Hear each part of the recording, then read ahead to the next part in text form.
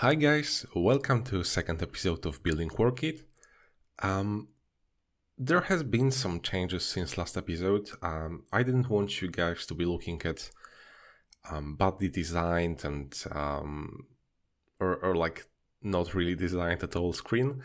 That's why I wiped some simple yet nice looking design. I was also able to create a logo, some guy with a smiley face, pretty much. I think it's looking quite nice. I really like the colors, and yeah, we have some nice looking testimonial here. I didn't do really anything on the backend, so that's something that we'll cover today. We are going to start with enhancing the user model and creating factories, and then we'll start working on the Teams page, because like Teams is like really like the main goal of this app, right? The collaboration is the key, so we can't really start without the Teams. I was thinking of some ways we could do this.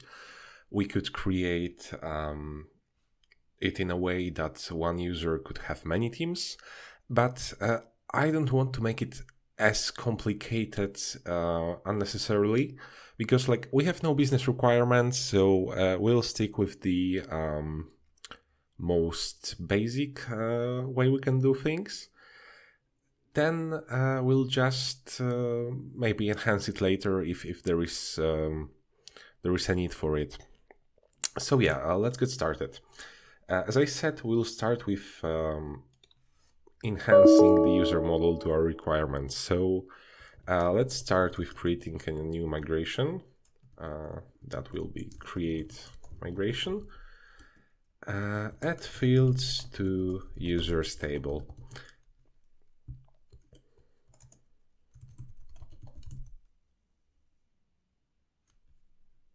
Oh yeah, it's make migration, of course. Sorry guys. I bet you cut that one. Our migration was created. Let's move on to adding some fields. So I was thinking like the basic user model has just a name. I think it would be nice if we could have like a name and a last name. Yeah, so let's start with that. So let's create a string called last name that will be after name. Then we'll create also a string called avatar URL. I guess it would be a good practice to extract the media references to a dedicated class. It's like maybe some kind of polymorphic class that would handle this for all our models. But as for now, let's keep it simple and just store it in the user model and make it nullable. Then it would be nice if users could be trashed or soft deleted. So let's do that. Soft delete. Can we do it? Yeah, we can chain another method. So let's create it after the, or you know what? Maybe just keep it simple. Then we can refactor. I guess that's all the fields we will need for now. What can we do now is create a factory for users. But as I said, in our case, one user will be always linked with one team. So we would be storing the team ID in users table. To do that, first we need, of course, to have the teams table. So let's create a model and migration for it.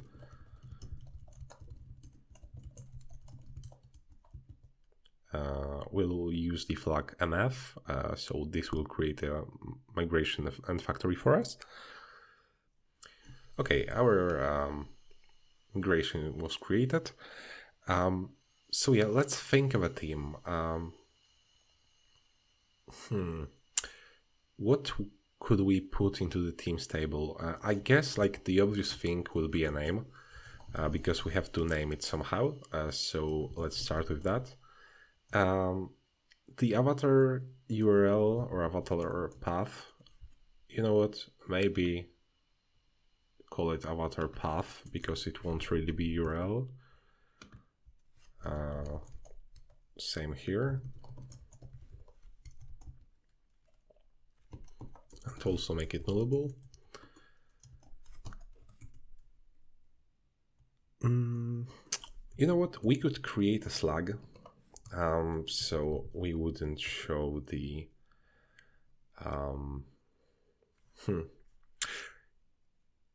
Yeah, let's keep that for now because we are going to just the users will just have one theme, so there will be no need really for the slug. We will be not displaying it anywhere. We could create the owner, add the owner ID to the themes table. But I guess we will be just using the spotty permissions and assigning a proper role to the user that created the theme. Okay, so that looks good. So now the last thing we need to do is add theme ID to users table, and we'll create a migration for this.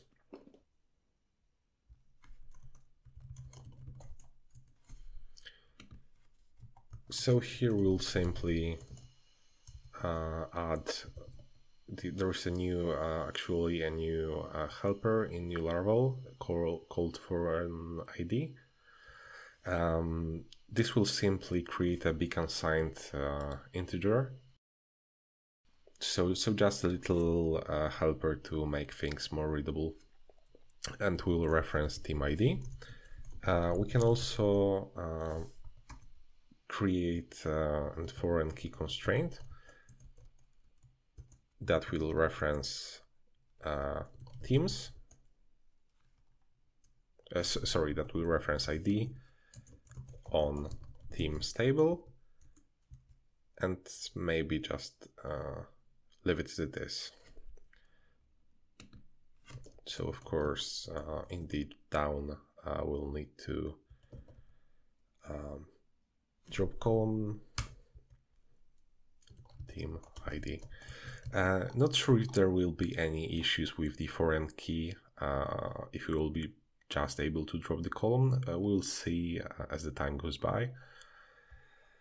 Yeah, and I believe I have forgotten to make a down migration for this one. So drop column last name, avatar path, and deleted at. Is there any like drops of? Oh, there is a helper for that. So let's use it to make it more readable. Okay, I think this is looking good. Now we can like go to the user model and implement soft deletes. Add our new fields to fillable. I am not really a big fan of fillable. I would just change it to guarded, set guarded to empty rate, and every field will be fillable. This command can stay. Okay, so maybe just run our migrations and see if this works, if we did everything correctly. Yeah, so I had some issue with my database because I actually had to change it to different one because I am creating like different instance of Workkit for my own personal use, and I have just changed the database name, so just so you guys know. Nevertheless, the migrations went through. Everything seems to be working. What can we do now is go to factories and look at what we have here. So we have a user factory right here. We'll also add, oh, that's nice. We can enhance the factory with new fields. Last name, that will be called last name. And yeah, I believe that's good for now. Oh, we also have to add the team ID, as this one is required. We'll just reference another factory.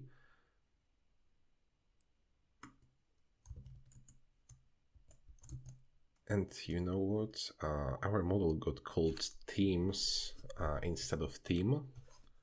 We'll change this one.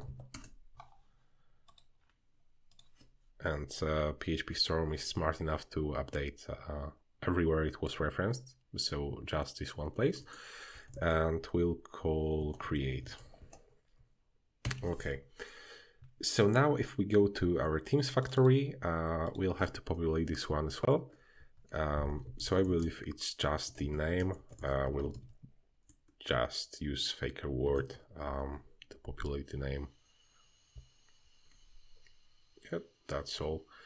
Okay, next thing would be to create a seeder. It would be really hard for us to test the app if we are to set up the proper login details, etc.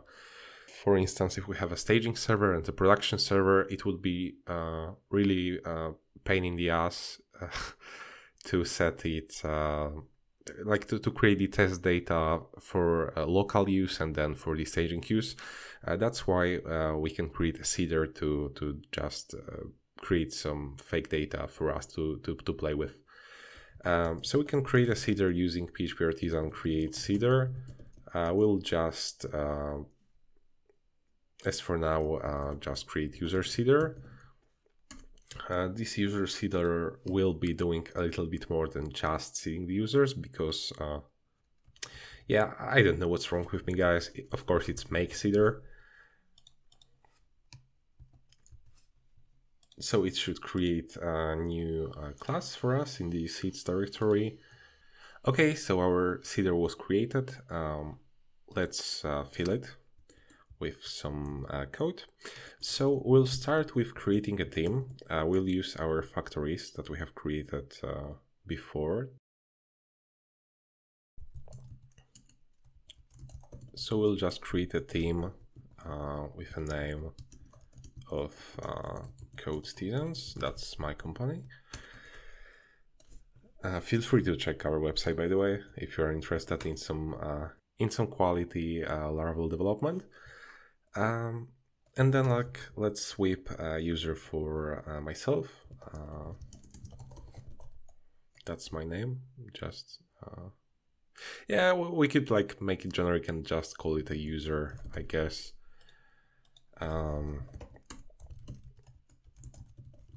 Yes, so name is Przemek. My last name is Przyłódzki. I don't expect you guys to even try to pronounce my name or my surname. That's why I'm using an alias.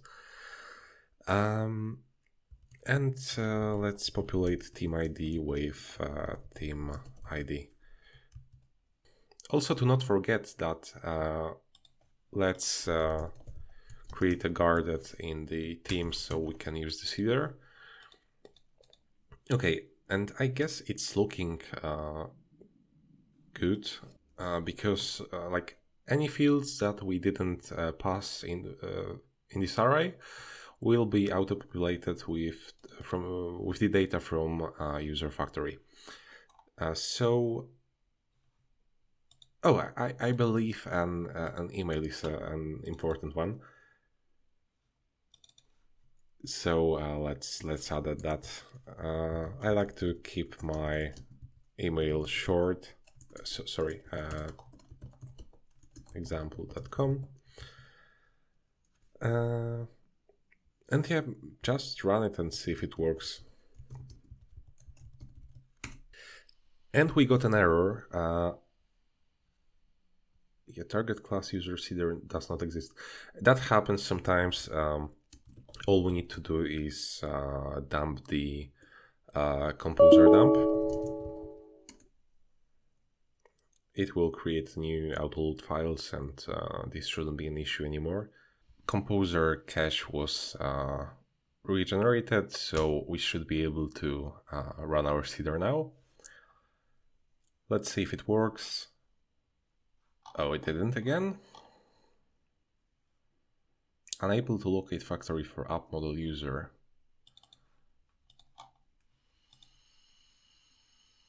Oh.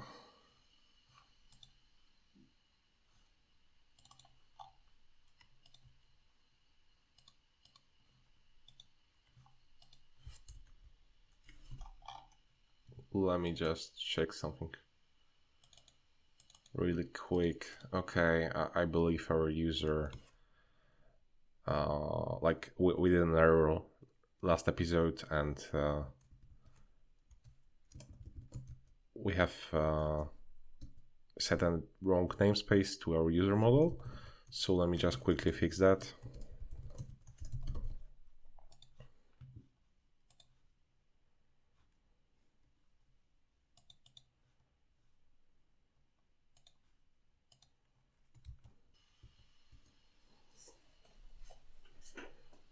Yeah, if this won't work, we should. Okay, it worked.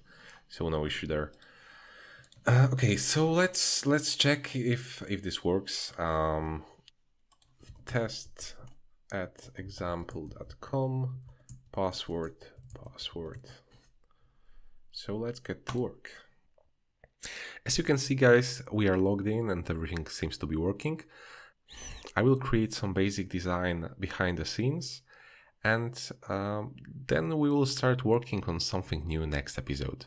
Thank you so much for watching, and see you guys soon. Bye.